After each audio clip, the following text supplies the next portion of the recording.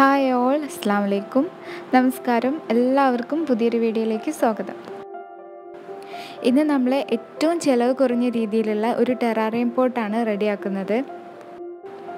മണ്ണും ചെടിയും അടങ്ങുന്ന സാധാരണ അടയ്ക്കാനും തുറക്കാനും കഴിയുന്ന ഒരു ഗ്ലാസ് പാത്രത്തെയാണ് നമ്മൾ ടെറാറിയം എന്ന് പറയുന്നത്. ടെറാറിയം തന്നെ രണ്ട് തരത്തിലുണ്ടാക്കാം: ഓപ്പൺ ടെറാറിയം, സീൽഡ് ടെറാറിയം. ഇപ്പോൾ നമ്മൾ ഓപ്പൺ ടെറാറിയമാണ് റെഡിയാക്കാൻ പോകുന്നത്.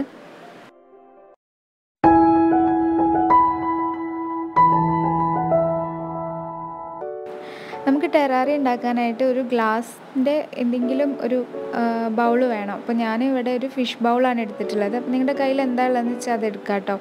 പിന്നെ മണ്ണ് വേണം. സാധാരണ മണ്ണാണ് എടുത്തിട്ടുള്ളത്. ഇതിലേക്ക് പ്രത്യേകിച്ച് കാര്യമായിട്ടൊന്നും ചേർത്തിട്ടില്ല, സാധാരണ മണ്ണാണ് എടുത്തിട്ടുള്ളത്. പിന്നെ കുറച്ച് മണൽ വേണം. പിന്നെ ഈ ടെറാറിയം പോട്ടിൽ ഞാൻ മെയിനായിട്ട് വെച്ച് കൊടുത്തിട്ടുള്ളത് ഇങ്ങനെ ഈർക്കിൽ വെച്ചിട്ട് ഉണ്ടാക്കിയെടുത്തിട്ടുള്ള ഒരു വീടാണ്. അപ്പം പച്ച ഈർക്കിൽ വെച്ചിട്ടാണ് ഞാൻ ഇത് ഉണ്ടാക്കിയിട്ടുള്ളത്. നിങ്ങളുടെ കയ്യിൽ ടൂത്ത് പിക്ക് ഉണ്ടെങ്കിൽ ടൂത്ത് പിക്ക് വെച്ചിട്ടൊക്കെ ഇത് ചെയ്യാം. ഫെവിക്വിക്ക് വെച്ചിട്ടാണ് ഇത് ഒട്ടിച്ചിട്ടുള്ളത്. ഒരു നല്ല പുല്ലിൻ്റെ ഒരു ചെറിയൊരു കുന്നിൻ ചെരുവിലുള്ളൊരു വീടായിട്ടാണ് ഞാൻ ഈ ടെറാറിയം സെറ്റ് ചെയ്യാൻ വിചാരിക്കുന്നത്. അപ്പോൾ അങ്ങനത്തെ ഒരു രീതിയിലാണ് ഈ വീട് ഉണ്ടാക്കിയിട്ടുള്ളത്. അതുകൊണ്ട് തന്നെ കുന്നിൻ്റെ ചെരുവിലായതുകൊണ്ട് തന്നെ ആ ഒരു വീടിനെ താങ്ങി നിൽക്കുന്ന രീതിയിലാണ് ഒരു 3 ഈർക്കിൽ വെച്ചിട്ട് അങ്ങനെ ചെയ്തിട്ടുണ്ട്. ഇത് ഓപ്ഷണലാണ്, നിങ്ങൾക്ക് താല്പര്യം ഉണ്ടെങ്കിൽ ചെയ്തു നോക്കുക. കുറച്ചൊരു ക്ഷമയോട് കൂടി ചെയ്യേണ്ടതാണ്.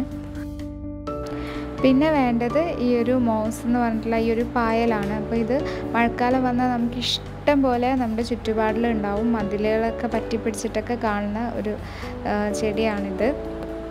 ടെറാറിയം ചെയ്യുമ്പോൾ ഏറ്റവും ഭംഗിയായിട്ട് സെറ്റ് ചെയ്യാനായിട്ട് നമുക്ക് ഈ ഒരു മോസ് എന്ന് പറഞ്ഞിട്ടുള്ള ഈ ഒരു ചെടി നമുക്ക് ഹെൽപ്പ് ചെയ്യും. അപ്പം ഇത് എനിക്ക് കൂടുതലായിട്ട് കിട്ടിയിട്ടുള്ളത് ഇൻ്റർലോക്കിൻ്റെ ഇടയിൽ നിന്നാണ്. മതിലുകളിലൊക്കെ വളർന്നു തുടങ്ങിയിട്ടേ ഉള്ളൂ, മഴക്കാലം തുടങ്ങിയിട്ടല്ലേ ഉള്ളൂ. അപ്പം മാക്സിമം കിട്ടുന്ന അത്രയും ഞാൻ കളക്ട് ചെയ്തെടുത്തിട്ടുണ്ടായിരുന്നു. അപ്പോൾ ഇതിൻ്റെ തന്നെ പല ടൈപ്പ് മോസ് ഉണ്ട്. അപ്പോൾ കൂട്ടത്തിൽ കാണാൻ ഭംഗിയുള്ള ഒരു ടൈപ്പ് തന്നെ ഞാൻ സെലക്ട് ചെയ്തിട്ടാണ് ഇത് കളക്ട് ചെയ്തെടുത്തിട്ടുള്ളത്.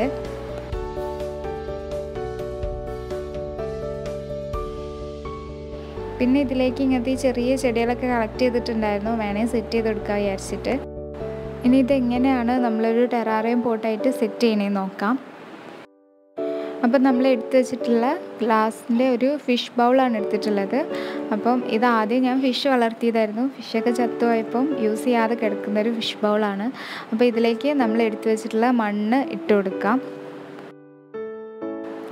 പിന്നെ മണ്ണിടുന്നതിന് മുന്നേ വേണമെങ്കിൽ കുറച്ച് കല്ലിട്ട് കൊടുക്കാം. അപ്പോൾ ഞാൻ കല്ലൊന്നും ഇട്ട് കൊടുക്കുന്നില്ല, കാരണം നമ്മൾ ഓവറായിട്ട് വെള്ളമൊന്നും ഒഴിച്ചു കൊടുക്കാനും വിചാരിക്കുന്നില്ല. കുറച്ചൊന്ന് സ്പ്രേ ചെയ്ത് കൊടുക്കുകയുള്ളൂ. അപ്പം വേറെ എന്തെങ്കിലുമൊക്കെ പ്ലാന്റൊക്കെ ഉണ്ടെന്നുണ്ടെങ്കിൽ നിങ്ങൾക്ക് അടിയിൽ ഫസ്റ്റ് കുറച്ച് കല്ലിട്ടിട്ട് അതിൻ്റെ മുകളിലേക്ക് മണ്ണിടണമായിരിക്കും നല്ലത്.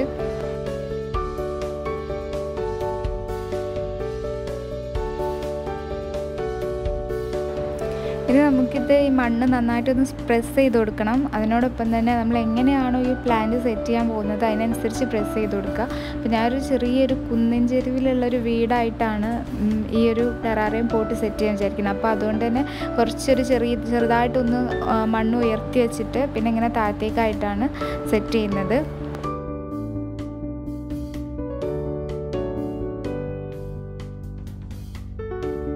അപ്പോൾ മണ്ണ് നന്നായിട്ട് പ്രസ് ചെയ്ത് ഒരു ചെറിയൊരു കുന്നിൻ്റെ പോലെയൊക്കെ ചെയ്ത് വെച്ചിട്ടുണ്ട്. ഇനി ഇതിലേക്ക് നമ്മൾ കളക്ട് ചെയ്തിട്ടുള്ള മോസ് പ്ലാന്റ് ഓരോന്നായിട്ട് വെച്ച് കൊടുക്കുകയാണ്. ഈ മോസ് വെച്ച് കൊടുക്കുന്ന സമയത്ത് ചെറിയ ചെറിയ കഷ്ണങ്ങളായിട്ടാണ് എനിക്ക് കളക്ട് ചെയ്യാൻ പറ്റിയിട്ടുള്ളത്. കാരണം ഞാൻ ഇൻ്റർലോക്കിൻ്റെ ഇടയിൽ നിന്നാണ് എനിക്ക് കുറച്ച് ഭംഗിയുള്ള മോസ് കളക്ട് ചെയ്യാൻ പറ്റിയിട്ടുള്ളത്. പിന്നെ ഒരേപോലത്തെ മോസ് തന്നെ സെലക്ട് ചെയ്തെടുത്തതാണ്. ഇപ്പോൾ പല ടൈപ്പ് ഉണ്ട് മോസ് എന്നുള്ളത് നമ്മൾ ഈ കളക്ട് ചെയ്യുമ്പോഴാണ് അറിയണത്. അപ്പോൾ മൊത്തത്തിൽ നമ്മൾ മോസ് വെച്ചിട്ട് കവർ ചെയ്തെടുത്തിട്ടുണ്ട്. മണ്ണ് ഒന്നും കാണാതെ മോസ് വെച്ച് കൊടുത്തിട്ടുണ്ട്. ഇനി ഇതിൻ്റെ മുകളിലേക്ക് നമുക്ക് നമ്മൾ റെഡിയാക്കി വെച്ചിട്ടുള്ള ഈർക്കിലിൻ്റെ ആ ഒരു വീട് സെറ്റ് ചെയ്ത് വെക്കാം.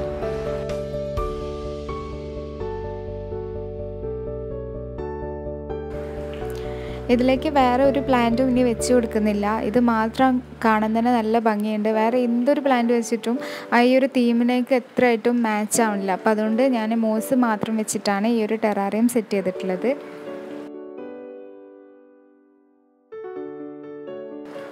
ഇനി ഒരു ചെറിയൊരു വഴി പോലെ നമുക്ക് മണൽ വെച്ചിട്ട് ചെറിയൊരു വര പോലെ ചെറുതായിട്ടൊന്ന് ഇട്ട് കൊടുക്കണം. അപ്പോൾ ഞാനിത് ഇട്ട് കൊടുത്തപ്പോൾ കുറച്ചധികം ആയിട്ടുണ്ട്.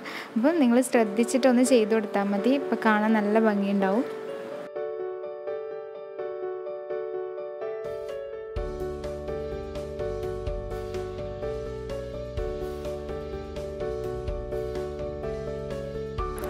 അപ്പോൾ ഇതാ നമ്മുടെ ടെറാറിയം റെഡിയായി. വളരെ ഈസി ആയിട്ട് ചെയ്തെടുക്കാൻ പറ്റുന്ന നല്ല ഭംഗിയുള്ള ഒരു ആർട്ടാണ്. അപ്പോൾ എല്ലാവരും ട്രൈ ചെയ്ത് നോക്കുക.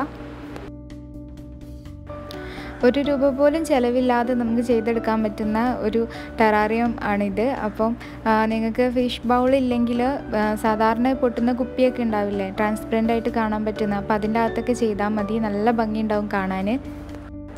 മഴക്കാലം ആയതുകൊണ്ട് തന്നെ ഈ മോസ് ഇഷ്ടംപോലെ നമ്മുടെ ചുറ്റുവട്ടത്ത് ഉണ്ടാവും. അപ്പോൾ ₹1 പോലും ചിലവില്ലാതെ നമുക്ക് ഇതിനാവശ്യമായിട്ടുള്ള പ്ലാന്റ് നമ്മുടെ ചുറ്റുവട്ടത്ത് നിന്ന് തന്നെ കളക്ട് ചെയ്യാൻ പറ്റും. ടെറാറിയത്തിൻ്റെ മെയിൻ്റനൻസ് എന്ന് പറഞ്ഞാൽ വളരെ ഈസിയാണ്. പക്ഷെ നമ്മൾ ശ്രദ്ധിക്കണം. കാരണം അതിൻ്റെ അകത്ത് എപ്പോഴും ഒരു ഈർപ്പം നിലനിർത്താനായിട്ട് നമ്മൾ ശ്രദ്ധിക്കണം. അതിനോടൊപ്പം തന്നെ ഇതിലേക്കുള്ള വെളിച്ചം, അതായത് സൺലൈറ്റ് നേരിട്ട് കിട്ടിയില്ലെങ്കിലും അത്യാവശ്യം ഒരു നല്ല ബ്രൈറ്റ് ആയിട്ടുള്ളൊരു സ്ഥലത്ത് തന്നെ നമ്മൾ ഈ ഒരു ടെറാറിയം പോട്ട് സെറ്റ് ചെയ്യാനായിട്ട് ശ്രദ്ധിക്കണം. ആഴ്ചയിൽ ഒരു 3-4 തവണയെങ്കിലും നമ്മൾ വെള്ളം സ്പ്രേ ചെയ്യാനായിട്ട് മറക്കരുത്. അതുപോലെ തന്നെ 2 ആഴ്ച കൂടുമ്പോഴെങ്കിലും നമുക്ക് ഈ ടെറാറിയത്തിൻ്റെ ഈ ഒരു ഗ്ലാസ് നമ്മൾ തുടച്ച് ക്ലീനാക്കി വെക്കാനായിട്ട് ശ്രദ്ധിക്കണം. നമ്മൾ വെള്ളം സ്പ്രേ ചെയ്യുമ്പോഴൊക്കെ ഈ ഗ്ലാസ്സിലൊക്കെ ചെറിയ ചെറിയ ഡോട്ടായിട്ടുണ്ടാവും. അപ്പം അതിങ്ങനെ അധികമാവുന്ന സമയത്ത് നമുക്ക് ഇത്ര ഒരു ക്ലീനായിട്ട് നമ്മൾ ഗ്ലാസ് ഉണ്ടാവില്ല. അപ്പോൾ അത് ഇടയ്ക്ക് ക്ലീൻ ചെയ്തിട്ടില്ലെങ്കിൽ നമുക്ക് ഇത്രയൊരു ഭംഗിയിൽ ഇതിൻ്റെ അകത്തുള്ള വീടും ആ ഒരു പുൽമേടും ഒക്കെ നമുക്ക് കാണാൻ പറ്റില്ല. അപ്പോൾ അതുകൊണ്ട് തീർച്ചയായിട്ടും 2 ആഴ്ച കൂടുമ്പോഴെങ്കിലും നിങ്ങളിത് ക്ലീൻ ചെയ്യാനായിട്ട് ശ്രദ്ധിക്കണം.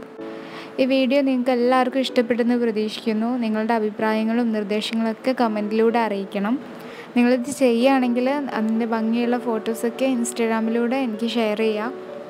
ഇഷ്ടപ്പെട്ടാൽ ലൈക്ക് ചെയ്യാനും ഷെയർ ചെയ്യാനും മറക്കരുത്. നമ്മുടെ ചാനൽ ആദ്യമായിട്ടാണ് കാണുന്നതെന്നുണ്ടെങ്കിൽ സബ്സ്ക്രൈബ് ചെയ്യണേ. മറ്റൊരു വീഡിയോ ആയിട്ട് വീണ്ടും തിരിച്ചു വരാം. Till then bye.